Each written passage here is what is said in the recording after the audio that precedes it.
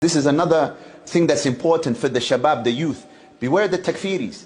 Wallahi, nakhsha, we fear that you're going to have the same trend occur that happened after 9/11. That you're going to have armchair instigators radicalizing the youth. Anyone who is sitting in their house in America or in Europe and telling you to go to Syria, wallahi, suspect them. Why? Because we know that the Khawarij are upon falsehood, but if they were truthful, they would be leading the way. They wouldn't be sitting in their house, eating their dinner, now I'm watching, wal-iyadu billah, maybe watching the television or the news and sending you away to be killed for your destruction. Or, if you don't end up being killed, you end up in prison.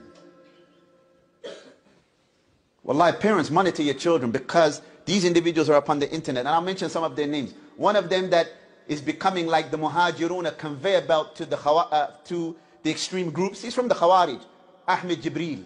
Anyone you see promoting him, know that they're upon madhab al-Khawarij. Anyone.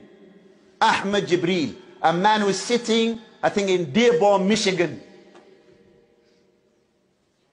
on his sofa, encouraging your children to go and get involved in stuff that will bring nothing but destruction and regret in this akhirah, and detrimental and harmful if they disobey the commands of Allah. Barakallahu feekum.